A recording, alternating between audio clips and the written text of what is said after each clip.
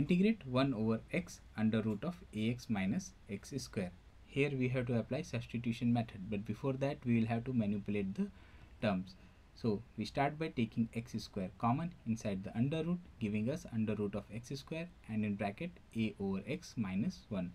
Now we can take x square outside the under root, and as we already have 1x outside the under root, it becomes x square under root of a over x minus 1. Now we can let a over x minus 1 equal to t. Differentiating both the sides, we get minus a over x square dx equal to dt, and rearranging the terms gives us dx over x square equal to minus 1 over a dt. Now substituting a over x minus 1 equal to t and dx over x square equal to minus 1 over a dt, we get that our integral becomes minus 1 over a 1 over root t dt. As minus 1 over a is constant, we can take it outside, and we know that integration of 1 over root t is 2 root t.